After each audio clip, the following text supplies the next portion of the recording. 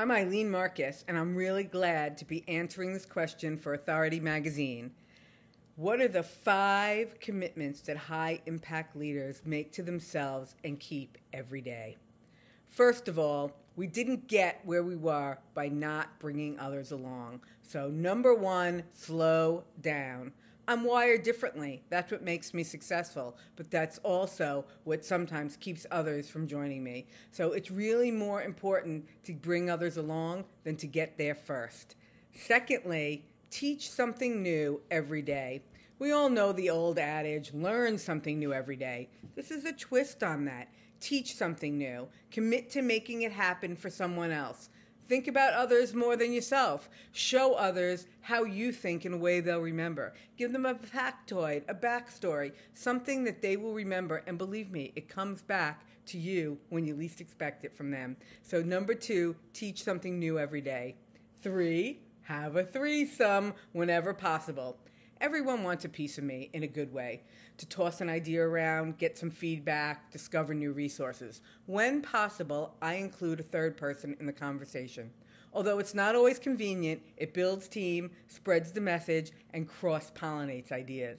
And that's what I want. I want my team to be germinating and pollinating and working together on new ideas and trusting each other. Number 4, keep perspective. What is deeply rooted in me is that I am intense. What is really annoying about me is that I'm intense. Sometimes I lose sight of what makes me successful, and I can take others down the rabbit hole with me. I have to remember to invoke Goldilocks. You know, Goldilocks, going through the woods, 3 bears, goes into a house, and what do you know? The porridge is too hot, too cold, just right. So first I have to remember perspective. Pace myself, what's just right. More importantly, I have to remember that Goldilocks was trespassing. She didn't belong there. So I have to remember, where don't I belong? Where can I step back? What territory am I going into that I don't belong? And the 5th thing I do every day is to start one new project, even if it's just a conversation. I have a lot of ideas, and so does my team and my clients. Every day, I have to get one new conversation on the books, put an idea out there, get a next step, move the proverbial ball down the court so that it keeps going and things start rolling, and eventually all the things boil and other people reciprocate and new projects are always coming my way.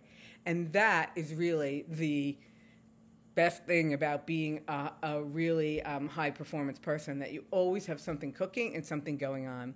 The most important thing is keeping these commitments to myself propels me to do better, and that's the true commitment. When I know better, I do better each day.